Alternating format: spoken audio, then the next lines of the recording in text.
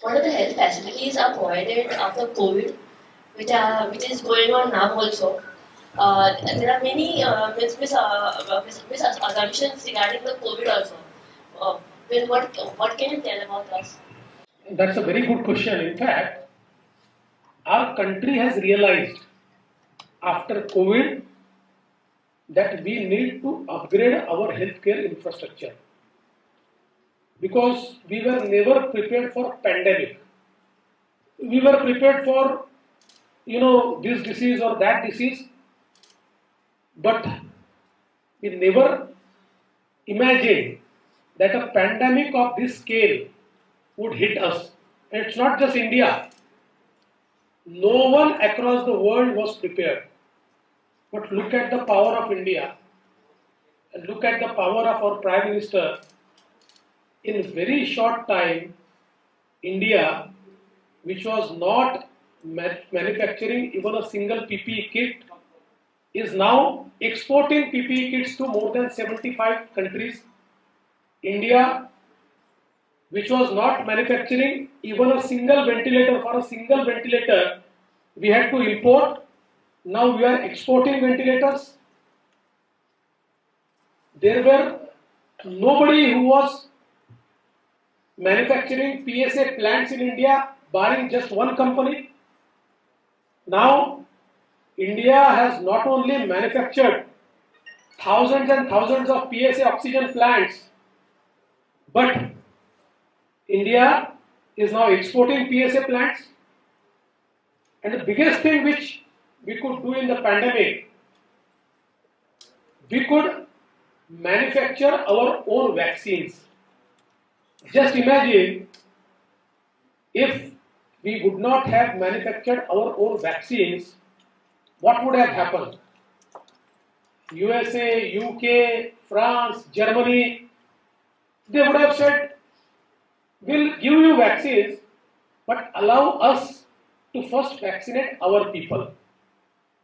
And none of this nation is fully vaccinated as yet. So by this day, all of us, most of us, would not have received any vaccination, and today, this third wave, which has hit us, could be contained only because we are vaccinated.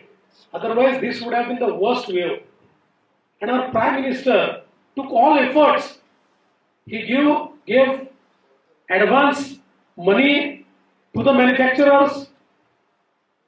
He solved all their problems. They wanted some material to be imported.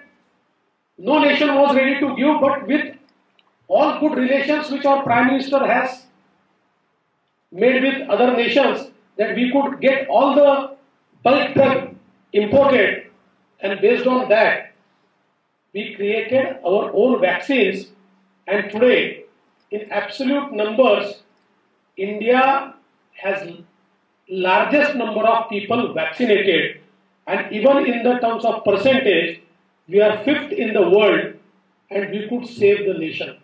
So I think that is the power of India. And I would like to remind you, when this vaccination drive was rolled out, Rahul Gandhi said, it's a BJP vaccine, I won't take it. Akhilesh Yadav said, it's a Modi vaccine, I won't take. Ultimately, both took the same vaccine. And after realizing what has happened in the pandemic, Modi ji started investing into healthcare. There is unprecedented investment. 2 lakh crore rupees per year is the investment into healthcare. And we are creating 2,50,000 wellness centers across the country, so that every single person gets specialty care.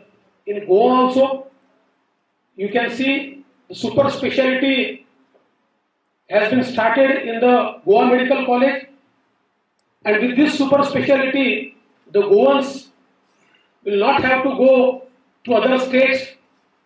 for many of the diseases. So I think if we look at just the absolute numbers of medical colleges, so in last 60 years, the number of medical colleges we built across the entire country, same number Prime Minister Modi ji built in last 5 years. So what we could do in the healthcare sector in 65 years, Modi ji achieved the same in just 5 years. So I think in the space of healthcare, India is emerging as champion, and soon you will see, and even in Goa, we feel that Goa is a perfect place for medical tourism. It's a tourist destination, and if we create world-class healthcare facility here, not just tourists but medical tourists will also come here, because our healthcare is 10 times cheaper than any developed countries. And even now, people come to India to get operated. Even now, people come to Goa for dental treatments. So I think this we could achieve just because of the vision of our Prime Minister, Shri Narendra Modi.